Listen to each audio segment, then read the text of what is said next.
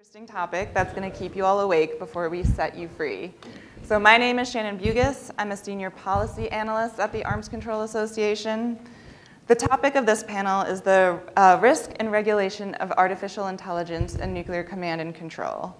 So as I'm sure you've all been aware, the topic of AI has been dominating the airwaves, both in terms of the broader public sense and in terms of AI at the intersection of the AI and national security realms.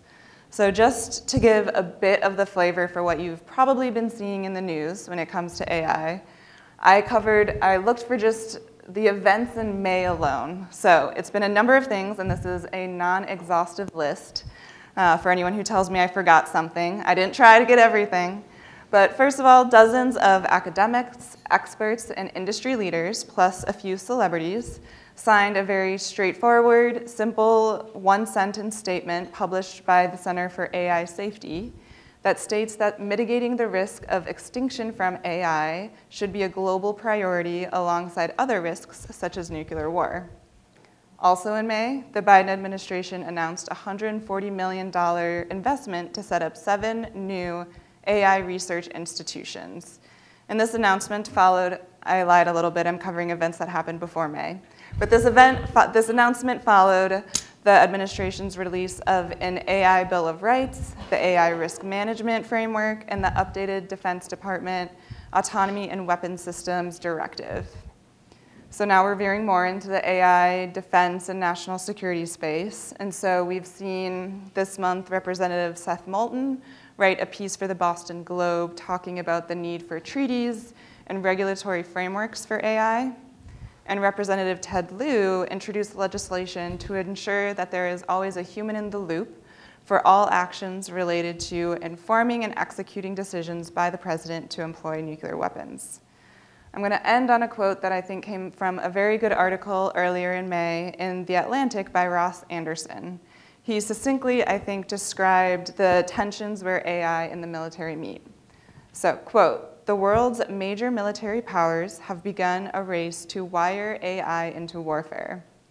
For the moment, that mostly means giving algorithms control over individual weapons or drone swarms. No one is inviting AI to formulate grand strategy or join a meeting of the Joint Chiefs of Staff.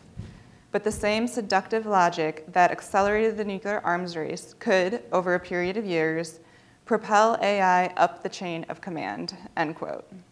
Concerns such as these are not particularly new, and in a panel on AI, I would be amiss not to mention the oft-quoted statement from Lieutenant General Jack Shanahan in 2019. Then he was the director of the Pentagon's Artificial Intelligence Center, and he directly said that there is one area where he pauses when it comes to AI integration, and that's nuclear command and control. So, as the panel's title suggests, the major thing we will dive into today, I tried to wrap this up into 2 simple questions, which was very hard, but what kind of risks might be present if AI finds its way into the chain of nuclear command and control, particularly at the highest levels that hold decision-making authority? What might regulation of AI in nuclear command and control, or we'll start probably saying NC2, what would that look like? So 2 brief notes that I want to just get to before I pose some questions to our panelists and we start rolling. So first of all, I asked our panelists to keep in mind that this is going to be more of a conversational discussion as well as an introductory panel regarding AI. So I will be falling on the sword for all of us who are not super familiar with AI and asking, please talk to me like I'm 5 years old. Try and keep it simple. As much as we all want to dive into the weeds on these things, we unfortunately don't have the time. And then second, while this panel is looking at the risks, there are also benefits to what AI can do. And so the intention here is not to be fear-mongering or alarmist, but try and scoping our conversations to talk specifically about the risks and to be clear-eyed about what may happen when AI and NC2 meet. So speaking first today will be Helen Toner, who is the Director of Strategy and Foundational Research Grants at Georgetown Center for Security and Emerging Technology. Helen is also a member of the Board of Directors for OpenAI. Next up will be Chris Meserole, who is the director of Brookings Artificial Intelligence and Emerging Technology Initiative, as well as a fellow in foreign policy at Brookings. And then we will welcome Paul Dean, who is the Principal Deputy Assistant Secretary of State in the Bureau of Arms Control, Verification, and Compliance. At the same time, he serves as the U.S. Commissioner to New START's U.S.-Russia Bilateral Consultative Commission. So in a similar format to our previous panels today, we'll have around 2 rounds of questions for the panelists. For each round, the panelists will have about 5 minutes to respond to the questions I've posed. So round 1 is essentially the opening remarks, setting the groundwork for probably the more intense round 2. After the 2 rounds, we're going to turn to questions from the audience. So same system, write the question on the piece of paper. We'll have ACA staff come around to gather those. All right, so that's it for logistics. Actually, I lied, one more thing. I had told our panelists beforehand that I really do want this discussion to be conversational. So you are more than welcome to jump in when you have comments on what the others are saying. Maybe just give me a signal so I don't just storm ahead. But if you have anything to say, please do. And then we will be getting to your questions and making it open to the entire room. All right, so starting off with Helen. The term artificial intelligence gets thrown around a lot, but it can refer to a wide range of applications and capabilities. Can you set the stage for us by outlining what AI specifically means in the military context? What do the AI capabilities and the AI applications that are being talked about and being warned about in the press often these days, what do they really look like and do? And given your vast experience with China's AI ecosystem, please feel free, and I think it would be useful to have more of those concrete examples of when describing what AI actually looks like and means. For sure, great. Thank you so much for having me. It's wonderful to be here on this incredibly important topic. And so yeah, I'm going to take that as an invitation to zoom way out and start with, when we say AI, what do we mean? What is artificial intelligence? And the definition I like to give here is computers doing smart stuff. And the reason I like that definition is because it's very vague, and the term AI is very vague. So that's one important thing to know. When it comes to the use of artificial intelligence in a military context, especially, it's really important to recognize that AI can refer to many different generations of technology, many different generations of computers doing smart stuff. So some things that we might call AI, these kind of rule-based automation procedures, have been in use in military settings and other safety-critical settings for decades. So if we're talking in aviation, the autopilot algorithms that we're using, those are rule-based. It's very clear how they work. We have decades of experience with them. We know how to use them safely. Similar for something like the Aegis ship defense system, which is defending against kind of incoming missile fire. You could call it AI. It certainly has automated capability. But both of those examples are very different from what has us all talking about AI so much over the past, certainly 6 months, but even 5 years, 10 years, which is a different category of AI called machine learning. And so machine learning is about taking problems where we can't figure out how to write down a set of rules, but instead we can give the computer lots of examples of what we're looking for, and it can find essentially statistical patterns. People say it learns statistical patterns in the data that it's given.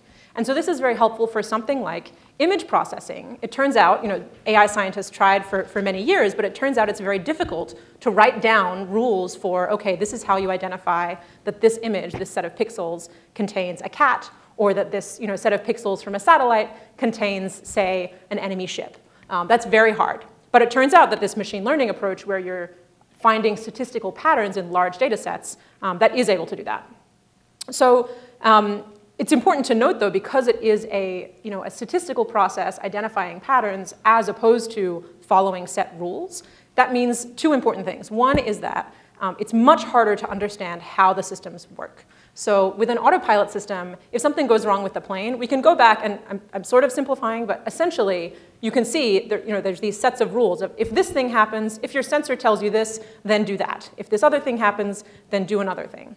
But with machine learning systems, that's really not how they work at all. You can sort of look inside them. There's nothing mystical about it. But when you look inside a machine learning system, what you get is millions, or at this point even billions, of numbers, which are getting multiplied together in order to convert your question into your answer. And so what that means is it's very, very challenging to understand exactly how they're processing the data that they're processing and to be confident kind of what they're going to do well and poorly. And that has an important corollary, which is that these systems often tend to be brittle or tend to break in kind of unexpected ways. So the classic examples of this come from image processing, where it turns out you can take a system that seems to be good at looking at an image and classifying, does this contain, or what is in this image? Is it a school bus? Is it a tomato? Is it a tank? And you can take a system that seems to be performing very well at that task. When you test it, you give it some examples. Maybe it gets 99% accuracy.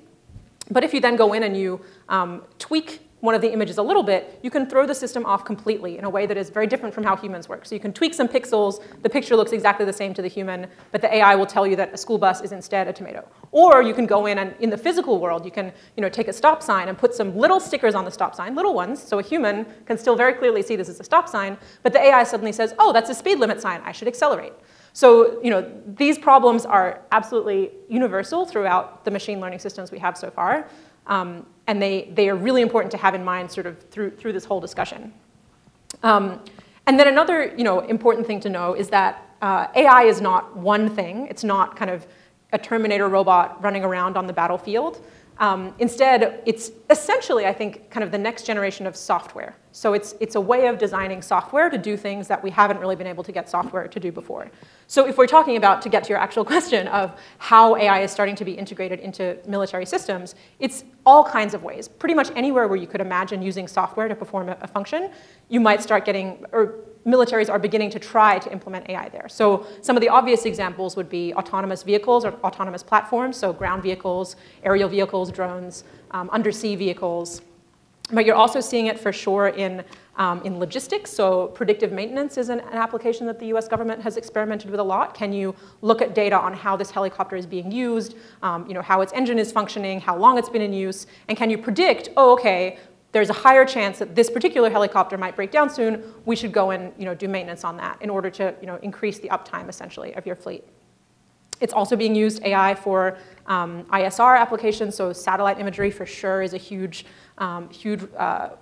potential source of use because we have basically far more data than we can allow our human analysts to look at. So not just satellite imagery, obviously all kinds of ISR imagery and incoming data. And so if you can have computers recognize patterns, and ideally then flag those things for a human to come and review, you can process much, much larger amounts of information. And it's also useful, AI is also useful for lots of back office functions as well. So lots of corporations around the country and the world are starting to use AI for things like HR management or finances or at this point drafting emails, what have you. So there's also plenty of, obviously, in the US case, the DoD is a ginormous bureaucracy, as I think we all know. And so there's lots of these kind of day-to-day back office functions where AI can be really useful as well. So I guess on that note, I guess it's one thing I really want to emphasize in the context of this panel is that when we hear AI, we shouldn't always think of something that is fully autonomous and it is entirely operating on its own. Even if you think of kind of AI that's built onto a drone, for instance, you certainly could build a drone that autonomously performs a mission. It autonomously flies out to a certain location, seeks out a target. I'm talking technically you could, not that it would be a good idea. Seeks out a target, identifies the target, engages the target, flies home. You could have a fully autonomous system. But you could just as easily have a system that goes out, maybe it finds the location by itself, maybe it identifies a potential target, but then it phones home and says, here's a target, should I engage? You could also have a system that is mostly being piloted by a human, and the human is almost always telling it what to do. But if it happens to lose connection, maybe there's some unexpected weather patterns, maybe it's being jammed by an adversary, the AI might have autonomous functionality that lets it come home, just return back to base. So those are just some examples. You could be using AI to stabilize the drone in the air, things like that. So there's a really wide spectrum of, even within a single application, like an AI-enabled drone, a really wide spectrum of what that can look like. And then there's also a really wide range of potential applications for what you would be using the AI to do. So I'll leave it there for now, but that's a beginning. Yeah, great. That's a great, hopefully giving everyone a strong foundation for what we'll actually be talking about. And to pull on one theme, I think, from your remarks is the importance of the training data, right? So it's thinking about the humans have to think of, I say the humans as if we aren't them, but humans have to think of every possibility, right? And that's what's informing the training data for the AI system. And if we don't think of an option, then that's where things go haywire. And so I think that's one way that I tend to kind of highlight how we have to think of everything, right? And that's especially tricky in a military context where we have an adversary who's actively trying to think of things we didn't think of. Yes. Even if that's not the case, it's already hard to think of everything. But when they're actively trying to mess with you, that makes it even harder. Exactly. That makes a lot of sense. Was there any follow-up? I saw a lot of head nodding, so I wasn't sure. Chris? Well, the only thing I would add is just I hope everyone in the audience appreciates what a masterclass they just got in AI in 5 minutes. That was extraordinary, and hopefully it'll make the rest of the conversation a lot easier. That was phenomenal. Yeah, we're all in awe of you right now, Helen. All right, so Chris, now you're fully on the hot seat. So we have the great context from Helen. And so we're coming to you because what you're specifically looking at in your work is a lot of risk mitigation and arms control strategies. So let's first start, though, with talking about what are those risks that these types of systems present to the battle space. In addition, will the military employment of AI destabilize the nuclear realm, particularly with respect to NC2? Or is there actually a stabilizing effect? Both, how concerned should we be, should we not be? What is our main focus here? I guess I would start by saying, try and answer your last question first, which is to say we should be very concerned. I don't think we should be hysterical. I don't think the sky is falling, but we should be very concerned. Like I was asked to sign the letter earlier. The reason I just did not sign the letter was not because I disagreed with it. It had to do with kind of political and signaling mechanisms. I actually am worried that we're sending the wrong message to China about the capabilities we currently have. But all of that is to say, I take the risks of AI and the intersection in particular of AI and nuclear extremely seriously. It is of the ways in which AI could lead to kind of global catastrophe, that is by far, I think, the leading and easiest way that might actually happen. And it really behooves all of us, both working on AI. I come primarily out of the AI space, working on AI and international security issues, and have come into the nuclear space by virtue of that route. But I think both on the AI side and those working on arms control and who have like the expertise on nuclear nonproliferation, et cetera, hopefully this is the start of many conversations in the years to come because it's an extremely important risk that we're going to have to challenge, or that we're going to have to manage.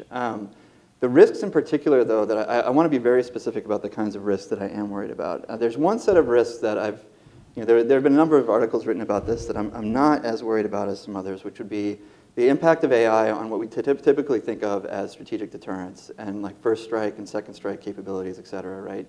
There's some thought that I've seen that if we put enough sensors and remote sensing capabilities undersea, for example, we might be able to use AI based on the data that it's gathering to effectively make the oceans transparent and therefore kind of deny the second strike capabilities of some states. I don't think that we will get AI that is that good, and I'm not worried about kind of its impact on second strike capabilities. If anything, in the kind of classical strategic deterrence domain, I would say it's probably a bit of a net positive in the sense that it's going to open up a lot of new verification mechanisms for existing arms control arrangements or potentially future ones. Where I am exceedingly worried, though, has everything to do with what Helen just so kind of eloquently and concisely described, which is the way that modern AI works. It's formed based on statistical learning. My background originally was in, statistical learning has been rebranded as AI, basically. And the problem with that form of AI is that it fails in ways we don't understand. There's a massive probability space that it's trying to sort through. We cannot sort through that entire probability space ourselves.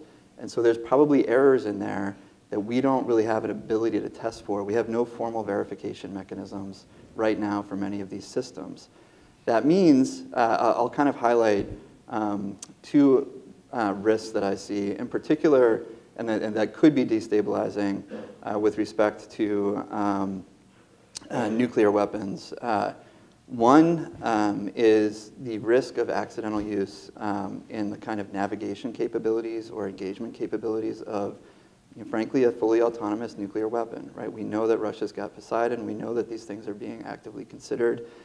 If that weapon were deployed and it was not properly tested and evaluated and verified, that could be catastrophic. I think we are going to have to think very hard about the issue of AI safety, what global standards need to be for testing and verifying these things, what states are going to do, nuclear armed states are going to do in response to other states whose nuclear weapons we are not convinced have been tested and evaluated to use safety, or to a sufficient standard of safety that we're comfortable with. This is going to be an enormous diplomatic challenge, and I think we need to really begin thinking seriously about it. And the reason it's so destabilizing is, let's say the United States, or just any country, thinks that another nuclear armed power is going to deploy a fully autonomous, or some kind of weapon with an autonomous capability that is also nuclear armed. And we are not 100% sure that they have tested and verified it. Maybe we think it's 95% safe. What do we do to prevent them from actually deploying that technology? There are going to be some states that think we should actually do a first strike to take it out, depending on the level of safety that we think is baked into that system. So that's one risk that I think we just really need to address. A second risk would be the risk of accidental information in nuclear command and control systems that is inaccurate, or that lead, decision support systems that lead the users of those systems to either believe false information or make a poorly informed choice. I'm very worried about, many of you may have seen, for example, Palantir has its AI system called PAI that they're developing. This is where, in contrast to prior kind of, to build on Helen's point earlier, there's some forms of AI and machine learning that are used in weapon systems that are very specific to a particular domain.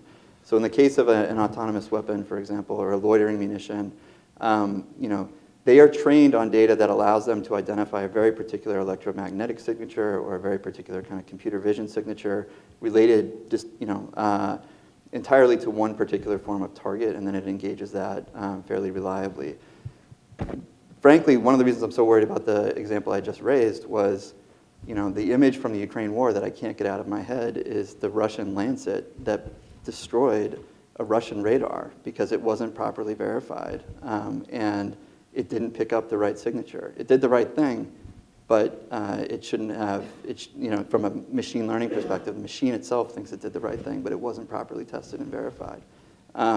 If they do anything in the nuclear domain that is that sloppy and that risk averse or risk acceptant, it's deeply disturbing. That's one form of machine learning, though. It's very narrow, and it's focused on a particular kind of signature that they're trying to train for. In the kind of command and control systems of whether it's nuclear or non-nuclear, we're going to see more and more things like ChatGPT and GPT-4, multimodal models that are trained on vast arrays of language and text, and that can in real time suggest courses of action to the people who are overseeing those systems. If the data that those systems are trained on is not appropriately tested and verified, that is deeply problematic because we are going to have situations where commanders are going to have suggestions made to them about things to strike that may not, I think many of you who have used ChatGPT may have discovered that, it hallucinates occasionally. I asked it for I had to write an op-ed on deepfakes a couple of months ago, and I asked it what I'd already written on the subject, and it came back with 5 extraordinary articles, none of which I'd never heard of before, but they sounded amazing. And if we have that kind of thing in our nuclear command and control system or any command and control system, suggesting hallucinations to commanders in the field, it's an extraordinary problem, and it does destabilize nuclear deterrence architectures if countries think that nuclear armed states are integrating those kinds of systems into their nuclear command and control. So preventing that kind of thing is going to be absolutely vital going forward. I think I'll pause there. Hopefully I haven't. Again, I want to be clear and walk this line of we should be worried and we should be concerned. I don't think the sky is necessarily falling in the sense that all of this is inevitable and we just throw our hands up and accept that this is going to happen. But I think we need to take it with, you mentioned the NIST kind of responsible risk management framework, rather. In my view, this is the highest risk application of AI, and we need to kind of mount policy and diplomatic response that is proportionate to that risk. And hopefully that's something that we can talk further about later on. Yeah, great. Thank you for that overview. And it seems 2 things kind of stuck out to me of just, we've come to this idea of the training data, the testing, the evaluation, the verification. I know in ACA we did a project looking at risks of emerging technologies, AI being one of them. And one of the main ideas coming from that workshop on AI was the need for technical experts to talk to each other, especially at that testing, evaluation, verification stage. Mm-hmm. And then the second theme being transparency, right? Which is a word that all of us nuclear folks will know real well, and it's applicable here as well. Mm-hmm. All right, Paul, now it's time to bring you into this conversation. So I'll ask you to respond a bit to Helen and Chris to give us the official US government perspective. So including state, defense departments, I know they work hand in hand, but how are they thinking about AI-enabled capabilities and applications in the military? We're given the number of documents we've seen coming out of the Biden administration, there is an awareness there, but can you speak a little bit more of just how they're thinking about it, how they are aware and what they are, or not how, kind of what they're most concerned about, right, from that perspective. And does the government have an extra dose of caution when it comes to AI and NC2? Well, thank you very much for the opportunity to be here. And I should open by saying, if you're looking for someone to give you sort of a fifth grade perspective on AI, you've come to the right place. So unlike my eminent co-panelists, I do not have deep technical expertise in AI, and so I really did appreciate that. That really helpful conversation. And I do think, of course, as in all areas, our policy, if it's going to be intelligent, has to be informed by sort of the thoughtful expertise of people who sort of understand the technology, the ins and outs. I do think, from what I've heard today, that framing this in terms of risks and benefits is a right way to start getting at the problem. You know, I think that a lot of the risks that we've heard about today, we are very cited on, and we very much see this, and we very much agree that these are risks that we need to manage. And I would highlight that our Defense Department has done a huge amount of excellent work in articulating how they will incorporate AI into their military applications in a responsible way. And there's paper on this, but I think there's a lot of smart experts both in the technical and in the policy area, working on this issue. And as we've heard today, this issue, it's much broader than just sort of lethal autonomous weapons or nuclear AI. Militaries will incorporate AI in a huge spectrum of ways, from logistics to communications and planning. And so there will be AI, it's not an emerging technology, it's an emerged technology and will be used by militaries in a wide range of applications. And so I do think it's right to talk about the risks and how we have managed the risks. From my perspective at the State Department, I think our role and where we can be helpful in this is projecting US leadership and ensuring that we're building an international consensus around a normative framework of responsible use of military applications of AI. This is predicated, of course, on all the work that we have done on a domestic basis, but taking that and making sure that we are explaining this, we're having exchanges with our foreign interlocutors, and we're bringing people coalescing around a vision of how states can use this responsibly. And I would say that we have a real opportunity as leaders in this area to forge this consensus now, because this is an area that there isn't sort of existing consensus on, and so I think we have a real opportunity as a foreign policy matter to make sure that our vision of how to use this responsibility can be a shared vision and shared broadly, I think, and so that's one thing we're quite cited on. Sort of returning to the theme of risks and benefits, I mean, I do think. I think we shouldn't lose sight of the benefits as well, that this technology can help militaries deliver on their obligations under IHL, on distinction and proportionality. It can help militaries develop technologies that can sort of increase or decrease the odds of sort of unintentional accidents. And so I think there are a lot of very positive applications as well. We shouldn't lose sight on that. And when we're articulating what can be a shared normative framework on the international level, it should be designed to maximize the benefits and minimize the risks. And that, I think, would be sort of the cornerstone of what responsibility in military AI could look like. In terms of risks and benefits, again, we have taken a first step in this area, and we have released a political declaration on the responsible use of military AI. This is a flexible document. It's intended to be a flexible, non-legally binding document. We don't want to stifle innovation. We don't want to sort of move before the technology becomes clear, but we do think we're at the stage now where we can adopt a shared baseline of responsibility in these sort of enumerated principles. This is something that can be mutually advantageous to us and all of our interlocutors in guiding how militaries are going to incorporate this technology.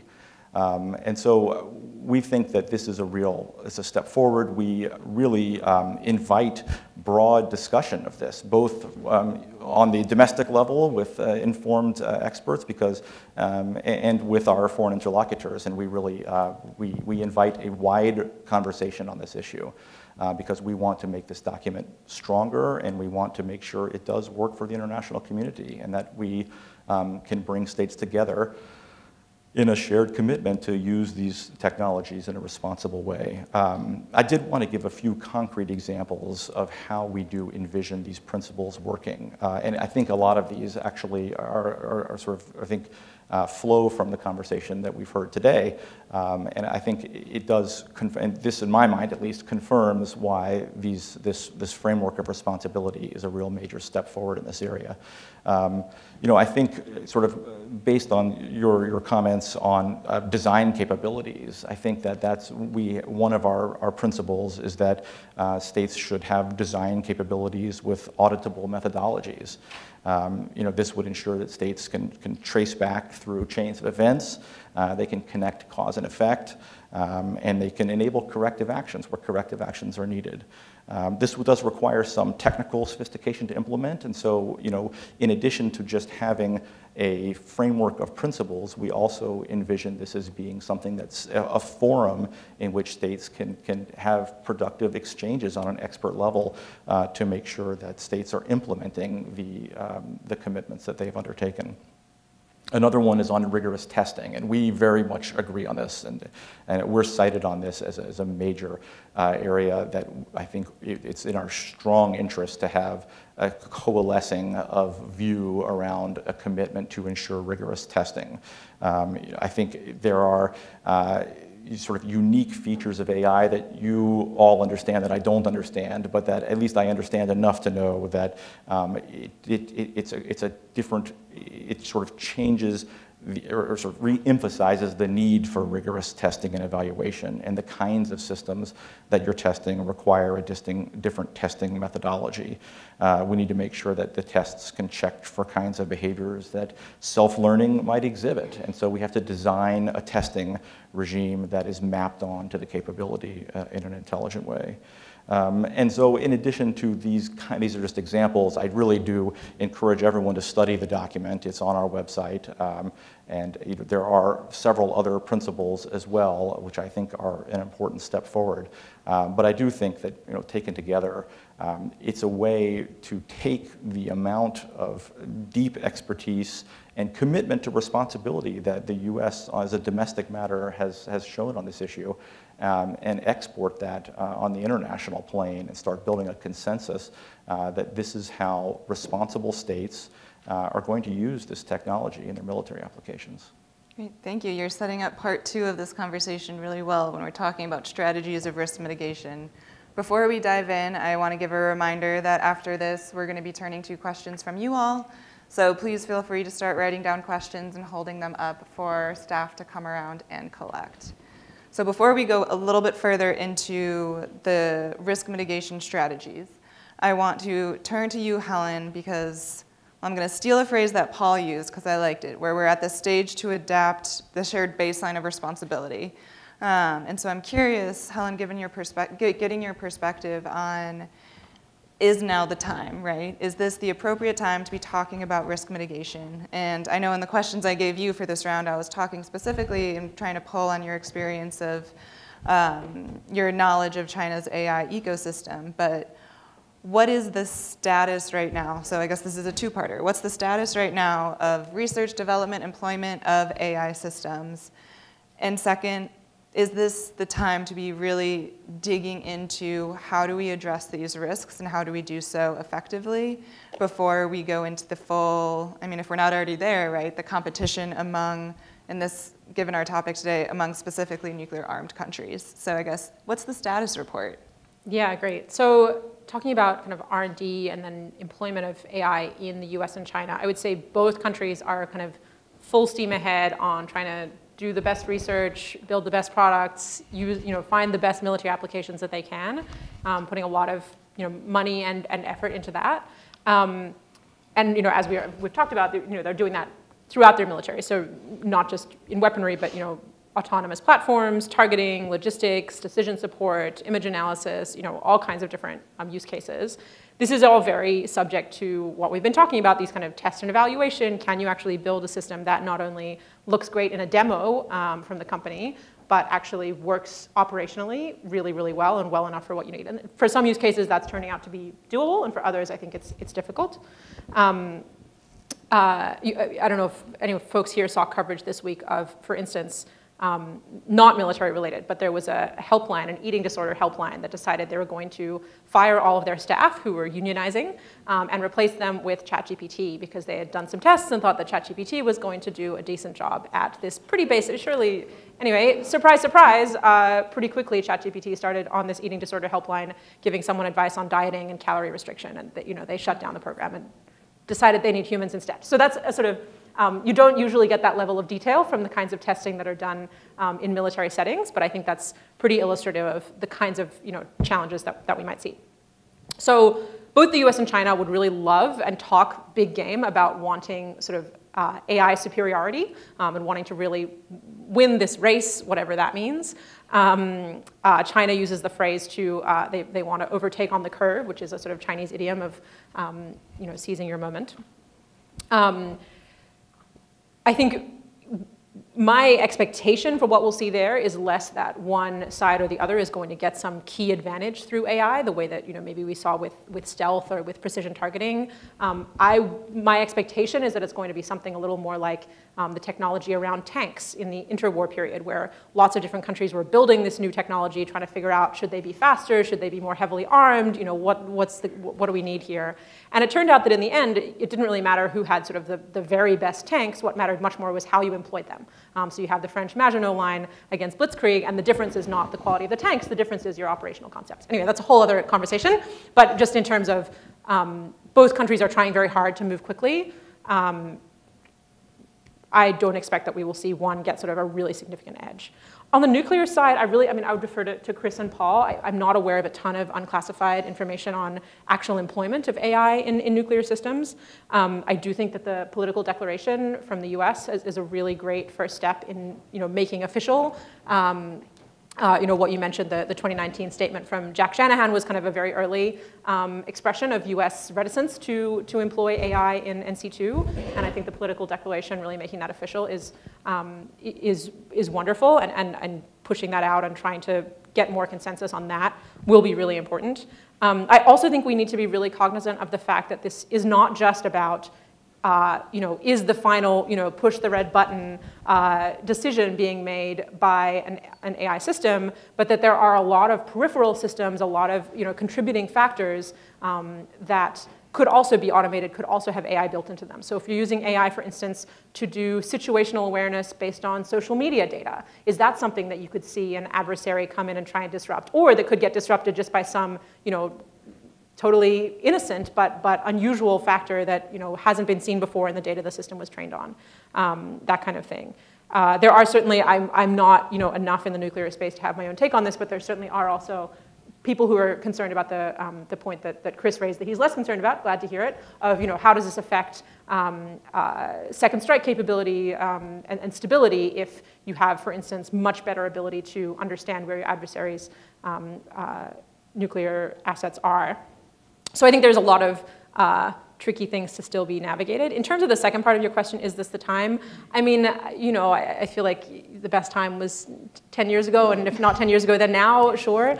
I think some things making it, I think the main thing making it not the best time is essentially, obviously the tensions that we're seeing in the US-China relationship. We've seen, more of that this week. I think it's good to see the US continuing to sort of do what it can on a unilateral basis or on, with allies basis in this space. I think continuing to express interest and willingness to competitors and adversaries to have discussions on this will be important. yeah, I don't know. I think it's the best time we have.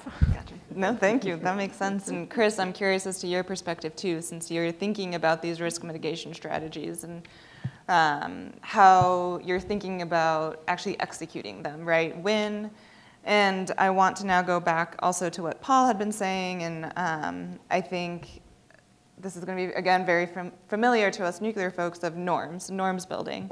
That seems to be generally the stage that we're at. That's some of what we've seen from the US government. So just, I know that there are a lot of norm skeptics out there when talking about anything, any type of technology. So I'm interested in your perspective on norms and as well as where we might go from there. So Paul has started to talk a little bit about that, but curious as to what your work has been showing you on that front. I would say, norms are going to be enormously important here, because I'm not convinced that we're going to be able to bring certain actors like Russia and China to the table to really engage these meaningfully in some of the prior types of arms control agreements that we've seen in the past. One of the reasons I say that is actually it's very hard to come to arms control agreements for things if you don't ex ante have the ability to verify violations of any potential agreement. And with AI, it's almost impossible to verify this stuff. We haven't really figured out what a verification regime would even look like for some of these technologies, because you can't just put a satellite over a country. You can't really even just monitor compute power, et cetera. It's going to be very difficult there.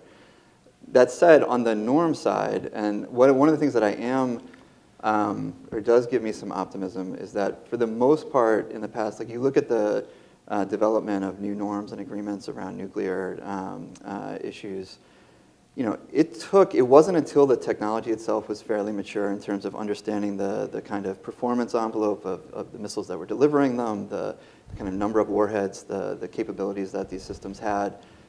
It wasn't really until those pieces of the puzzle were kind of fairly clear to everyone before you had the norms discussion really, and our, arms control agreements really start to kick in earnest, which was basically a 20-year gap, right, between the early 1940s and early 1960s. One of the things that I am, again, a little bit optimistic about is that we are having these conversations somewhat early. I know a lot of people were kind of taken aback by how surprised they were by how good ChatGPT is, et cetera. I want to just kind of, again, walk this fine line of, not being too hyperbolic, but also not underrating what's about to happen. ChatGPT is going to look a bit like Child's Play compared to what's coming over the next decade. We need to be thinking now about what kind of norms and agreements we're going to need, because once those kind of more advanced general purpose AI systems come out, 5 years from now, 8 years from now, 10 years from now, 20 years from now, if we start the conversation then, it's going to be very hard to catch up. And so I'm really glad that we're actually starting to have these conversations in tandem with the technology's development.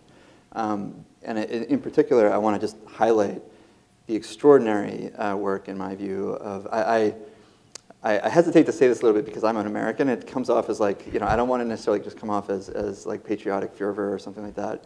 But the work that the United States government, the DoD and the State Department have done, and how out far ahead of the curve they are in kind of pushing for greater transparency, in particular on responsible, whether it's the responsible AI pathways and related work that the Pentagon has done for years now, going all the way back to 2009, whether it's the political statement, which I encourage all of you to read. I mean, I was extremely glad to see that come out earlier this year. It's the kind of document that is going to be very helpful. Again, I'm a little bit skeptical that some of this we're going to get arms control agreements. That kind of document, and the more states that we can get aligned around some of the low-hanging fruit for what the norms should be, even if it's something as straightforward as unilateral declarations of nuclear armed states, that they are not going to put AI fully in control of nuclear command and control systems. It sounds like low-hanging fruit, but just getting that kind of statement from as many countries as possible, and then nuclear-armed countries as possible, and then getting the rest of the world to kind of pressure other nuclear-armed countries that aren't as eager to sign it. Like that kind of thing really will, I think, make a difference, and is one of the leading points of leverage we have. A couple of other kind of areas, in addition to just unilateral statements like that, are some of the things that are happening that the U.S. is spearheading. I would say two really important things that we need to work on are, one, just communications channels with some of our biggest rivals around AI and nuclear command and control issues. I cannot understate how important this is, precisely because of something that I'm about to say related to AI safety, which is we need to simultaneously really improve our understanding and the kind of shared consensus around what AI safety means and what an acceptable level of performance is for these systems before they can be deployed. Not developed. I think some of these states are going to develop this no matter what, but we need to, I think, have much stronger global norms around exactly how performant these systems need to be before they can be deployed. One of the, and you know, as those systems come into place, we're going to reach a kind of paradox where these two things are going to have to happen in tandem. We're going to need new kind of communications channels.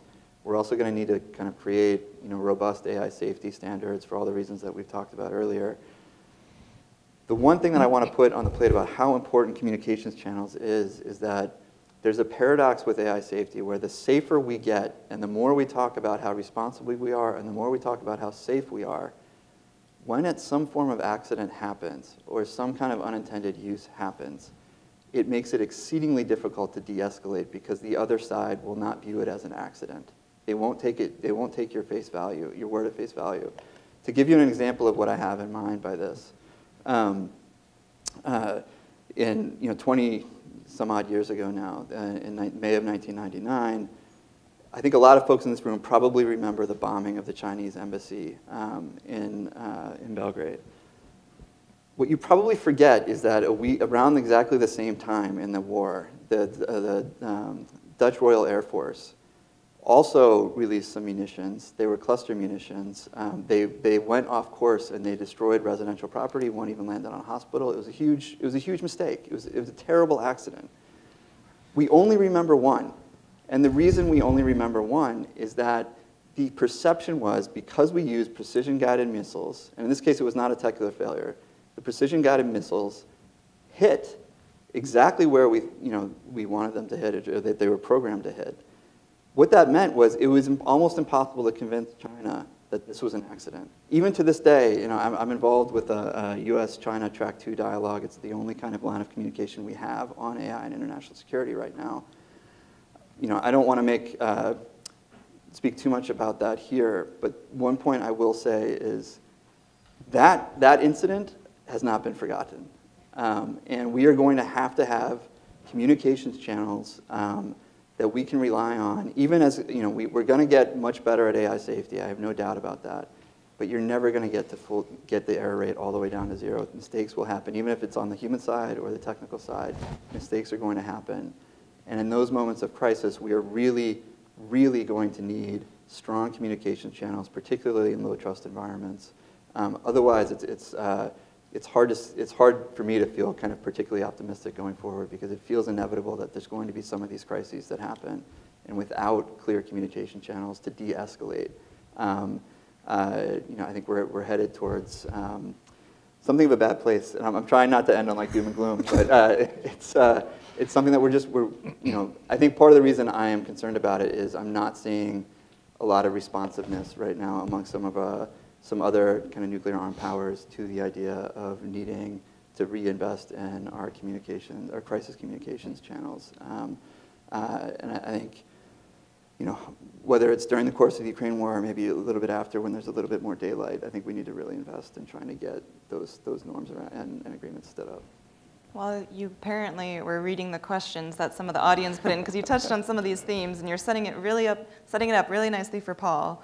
So Paul, I'm kind of changing the questions I had given you initially because I like the ones the audience are giving better. And so we're officially going into our Q&A session, and I'm going to bundle a few of these together. So if you can first speak to how states are expressing interest in the US proposal on norms for responsible military use of AI, specifically, as Chris said, was ending on the note of nuclear powers. Are Russia and China interested? Have they signaled interest? And then can you also discuss US leadership in AI standards and responsible application, where China and Russia are not interested in AI capability development restraint? And then lastly, and this is a question that the audience member had posed to each of you, so truly feel free to weigh in, but to begin with Paul, are voluntary guidelines for responsible use of AI in military systems, especially NC2, enough, or are agreed legal restrictions going to be necessary to prevent some of the risks that Chris had highlighted in catastrophe with AI systems? So just a few light ones for you. A couple easy softball questions there. I appreciate those questions. I think I'll start with the question on sort of interest in norms, because I really want to make it clear that this is the beginning of a wide-ranging, multi-stakeholder conversation, and we're ready to talk to anyone who wants to be meaningful and constructive about it. China has done work on this area. China has put out their own view of responsible uses of AI. We studied that document. It's an interesting document. We're open to a meaningful conversation with China on how we can work together to articulate a shared normative framework for responsible military AI. I think that the document in general is getting quite good traction, and I think it's not simply an exercise of the U.S. or the U.S. and NATO. We have taken our diplomatic outreach on this very, very broadly, and I think that's the right move, because this is an issue that all states have a say in. They have a stake in this issue. We've had some conversations with some countries who don't have sort of active AI sort of plans to incorporate AI into their militaries, and our point to them has been, you may not be interested in military AI, but military AI is interested in you. And so everybody has a view, everyone gets a vote on this one, and everyone has a stake in working together to articulate what a framework of responsibility looks like that works for the international community. And I think that's maybe a good segue into the norms question.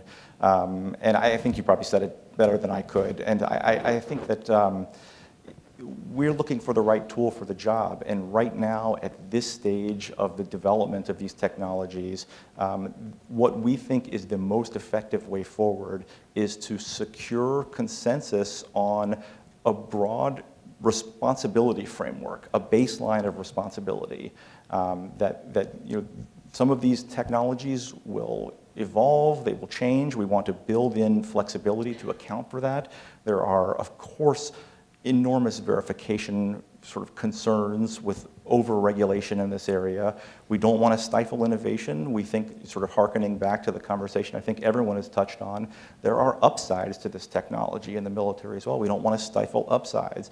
So we've approached this as, on balance, where do we strike it? When we think that the place to sort of land now is to secure agreement on a broad framework about how states will test, how states will communicate with each other, how states will publish their approaches, and so furthering some transparency, creation of a dialogue. I mean, I think one important part of this is the mechanism, and so we envision a forum where states can stay in touch on this issue and communicate best practices, and that states can help build capacity to implement on these best practices. It's not good enough just to have rules if they're not being implemented. And so we think that there's a large capacity building work stream that could also be a part of this. And so I think that both the broad geographical reach of this and I think the normative sort of rule-based sort of emphasis on the baseline of responsibility has gotten very wide support. And we think that this is a document. We want to improve it. We're open to constructive feedback, but we think this is the document that could form the basis of a real emerging international consensus on this issue. If I can say one other thing on nuclear, I mean, it's sort of similar to the risks and sort of benefits conversation. We also see huge benefits in the nuclear space to AI on nuclear arms control verification. I mean, if we have a new emerging technology coming online that can increase confidence in verifying the other side's data declarations, for example, that could be an incredibly useful, stabilizing example of how militaries and foreign ministries can use AI in sort of furtherance of arms control objectives. But we're highly attuned in the nuclear space to the risks of misimpression, of sort of unintentional escalation that AI brings. We think these need to be studied further. I mean, I really welcome expert input on this because I think this is something that we have to get right. We have to understand, we can't rush to regulate in this area without a very thorough, particularized understanding of what the risks are. And I think further understanding on the risks of misperception and misinterpretation on states. And it's not just a fact, but how subjective it is. That if a state perceives the other state as possibly incorrectly incorporating AI into some nuclear command and control system, that drives risks of escalation. And so understanding that, I think, is of course a first step, precedent to our sort of thinking about how to solve it. But this is where our head is right now. Great, thank you. And I'm going to put a somewhat pause on that conversation because I have a follow-up question for Helen, asking if you can explain for us 5-year-olds, by the way, how AI would actually end up in NC2, because the system is closed, right? And this would be, to incorporate it into NC2 would be more of a national choice. Right, yeah. So I wanted, Chris should jump in here as well, because I'm more on the AI military, less on the nuclear side. So for both of you. My understanding of the basic idea for that would be, it would end up in NC2 because the country in question decides that they want software making their decisions, essentially. And so I think there's been, maybe in 2015, there was reporting of the Russian undersea system that would be fully autonomous, essentially. Yeah, so, Poseidon weapon. Right, exactly. So if you have a submarine that is able to fully autonomously decide to deploy a nuclear weapon, then you have AI in your NC2, essentially. I don't know if you want to add anything to that. Yeah, I mean, I think the comment is right insofar as, there are going to be some states that aren't going to upgrade their their kind of nuclear NC2 or kind of open them up to have AI fully baked in. I would say that said, there is going to be AI used in certain kinds of early warning detection systems, launch detection, things like that. To say AI is never going to be used anywhere in the full pipeline of information that comes into a nuclear launch decision, I'm not sure we'll be able to really ban that, right? Or kind of expect that states would not do that at all. What I'm much more worried about is something like the Poseidon weapon system, where, in the kind of abstract case, again, you might have like a nuclear-powered autonomous submarine that is nuclear weapons and is capable of selecting and detecting and engaging targets autonomously, or might have a mode that will allow it to do that. And I think that if we do not have good insight and visibility into how that system has been tested and evaluated, and part of the challenge here too, I think in the long term, I don't want to kind of get too far ahead, but one of the other challenges we're going to have in the coming decades is that some of these systems are going to rely on something called online learning, where they are updating their models in real time as they're acting in the environment, and so that they're not kind of given a model that's been trained and then that model is fixed until somebody decides to update it. They are kind of, online learning systems are ones where you're going to be, these systems are going to be interacting in an environment, learning learning along the way as they're interacting. For a system that's like undersea, that we don't actually have kind of visibility into where it is, what it's doing, reliably understanding what the safety parameters are of that system is going to be exceedingly difficult, and it's going to, I think, really create just an enormous challenge that we haven't really seen before with some of the existing nuclear challenges that we dealt with in the past. And so I appreciate to bring it back to the original question, I do, I think in the US, for example, I know some of our systems are fairly antiquated, and I think that's actually a great thing, because it's there are many hackers who know how to hack something that was built in the 60s and 70s, right? And it's offline, and it's kind of in a very strange way, a defensive strategy. We want the floppy disks. Yeah, like floppy disks are not bad compared to some other alternatives. Have we moved on from floppy disks? Is that I think no, no for some in some cases. No in some cases. So anyway, so I appreciate the question, but I do think that there are still things that we need to worry about with and can I just add on briefly to that as well? Just to pick up on the point about early warning, I think sometimes we think that the solution to any kind of risks from AI in a military context is to have a human in the loop. So if there's a human making the decision, if a human has to press the button, everything will be fine. And I think that's really a misleading way to think about it. So, already in the Cold War, I think there were multiple instances of early warning systems triggering, right? And the humans, in each case, thankfully, the human said, oh, my computer thinks that we're being fired on. I think that's not right. And so you could imagine something that I'm very concerned about in general with AI is this problem of over-reliance or of sort of over-trust, where human operators get used to their AI systems being correct all the time, being super helpful, having the answers faster so they don't have to spend as much time figuring it out. And if we have similar, false positive early warning systems saying there's an incoming missile and the humans are, even if there's a human in the loop, if that trust relationship, trust calibration, the human-machine, connection, the interface that they're using is not all exactly right, we could still have really terrible outcomes, even if the human is sort of making the decision in a legal sense. Thank you, and that's gonna set up nicely the last question, because we're even a minute or two over time. But if each of you can weigh, and well, first of all, I'm gonna give each of you a question based off of the legislation from Representative Ted Lieu about keeping a human in the loop, because you brought up that, and I think this might be a good spot to end on. So Helen, for you, can you elaborate a little bit more on why the human, you already did, but to give us a better sense for why the human in the loop concept is a bit misleading, and so tying that directly to the legislation, is that proposed legislation a good step? Is it somewhat in the right direction? If not, what would you propose? Chris, my question for you will be, is this an effective risk mitigation tool? Is this legislation something that you would also recommend given the work on the subject? And then lastly, for Paul, is this legislation something that the Biden administration would get behind?